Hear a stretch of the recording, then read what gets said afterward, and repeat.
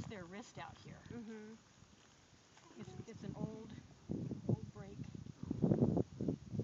But I'm going to take him to our vet and see. A couple of times our vet has wanted to see, he can't pull his wing, and that's how come you guys knew it was broken.